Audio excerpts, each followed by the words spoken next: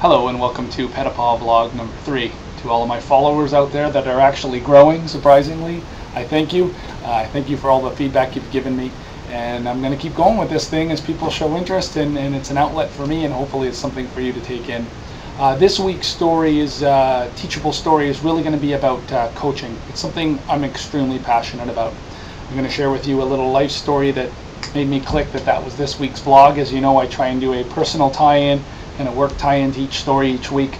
But coaching professionally has always been something for me, but there was a personal side that drove it this week.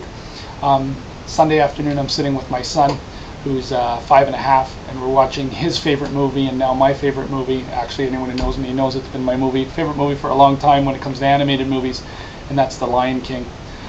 There's a famous scene in the movie when Simba and Mufassa are sitting in a field, so the son and the dad lion, and the son looks up at the stars, and he's saying, you know, Dad, you're always going to be around, right? And Mufassa gets into a pretty emotional speech where he says, you know, like past kings, I too will be in the stars there to guide you and support you one day, and you can always talk to me. My son asked me after watching that scene, Dad, when you're over 100 and you die, will you be in the sky to help me? And wow, you talk about an emotional moment, as I'm sure any father or mother would go through with their child when they ask that question. It was pretty difficult, but it clicked. I've got an opportunity to give my son some life lessons through the course of his life. Some of them will be planned, some of them will be reactive, some of them will be proactive. But I want him to remember me when I'm gone, and not just from being his dad, but the guidance I've provided him, so he can keep those life lessons going forward. Very, very important to me, and pretty emotional moment when a 6-year-old starts to talk to you about what they're going to do when you're gone. But kids are curious. That's how they learn. They ask questions, and you got to be there to answer them. So I thought, wow, what a great opportunity to tie that to a professional challenge I've always had, which is coaching people. So they take something with them, whether they stay with your organization or they go elsewhere. And you may not always be around to see the finished product, but if you've done your job as a leader, you've helped them succeed. I believe that's going to be the same thing with my son. You know, one day, believe it or not, I will be gone, and he'll carry on and lead his own life and start his own family. And you know, hopefully he'll have some lessons that he's learned from me that he can take with him to make him a better person, just like I have with my father. From a professional perspective, that's a real big reason of why I've always been such a fan of dedicated, formal coaching.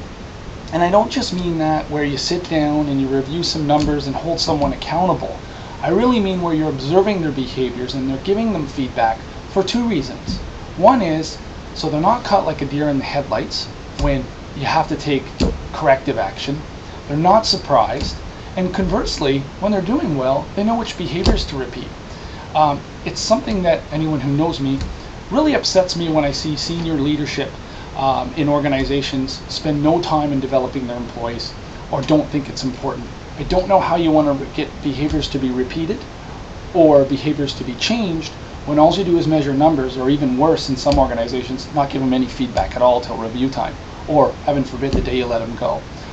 Nowhere close to fair. Nowhere close to fair for the individual being coached or the coach.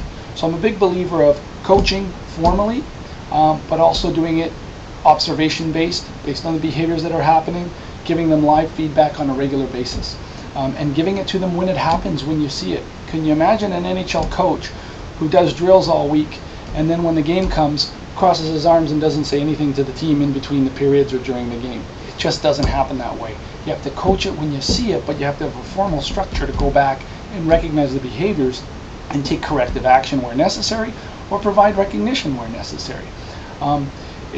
As I try and condense these vlogs down to be shorter, the key message I'm giving is basically that if you've done your job as a leader, that individual will repeat the behaviors you need to see them succeed and your organization succeed, and they'll get enthused by it and they'll repeat and take it to new levels.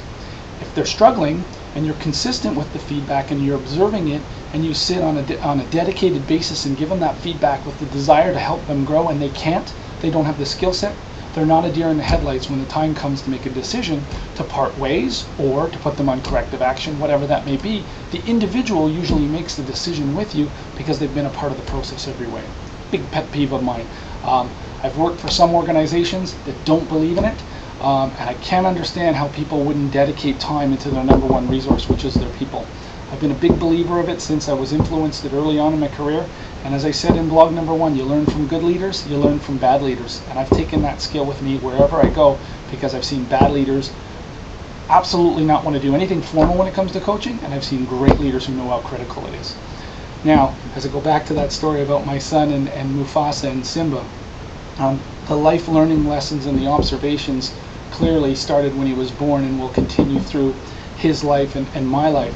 But what I want to do is every time I see something happen, I want to give him some feedback and be communicative. Listen, I'm not going to sit down my 5-year-old and give him a formal written coaching session, obviously.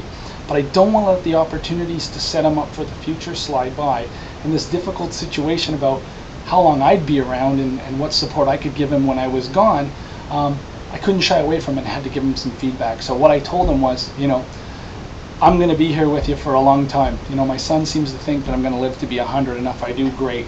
But I'm going to be here for a long time, and we're going to learn a lot about life together, and I'm going to share some experiences to make it easier for you.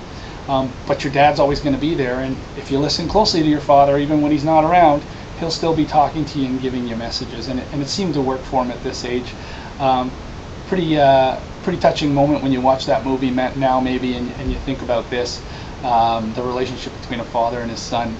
Pretty cool moment for me, and a great coaching and communication moment with my son, believe it or not. It's not structured, obviously, when it comes to family, but it's there. The core behaviors are the same. Don't run away from the problem, address it, give candid feedback, and be consistent. It's the same thing you got to do in your professional life. If you as a leader are not coaching your team, you're failing them.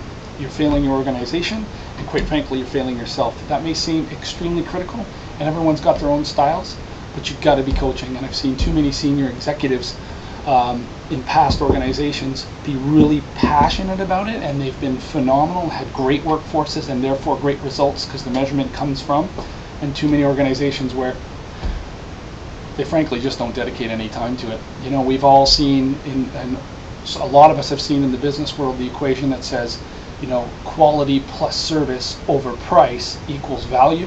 I'd argue there is a different formula for coaching, and that is observations, okay? So feedback, okay? Over measurement, because it's got to be tied to goals and targets, equals coaching value. So the ability to observe it happening, the ability to have the mechanism to give them the feedback, the ability to put that over some measured results, because it's important, and every business has measured results to hit their strategic plan and move forward. And it's important that you're truthful with your team and engage them in that and tell them how they can play a role and bring value. That full equation comes up to your ability as a leader to give coaching value back to your team and let them help you get the organization to grow. So if you get anything out of this video, hopefully you've learned that coaching is critical, and also that you learned that The Lion King is one heck of a movie. Till vlog number 4.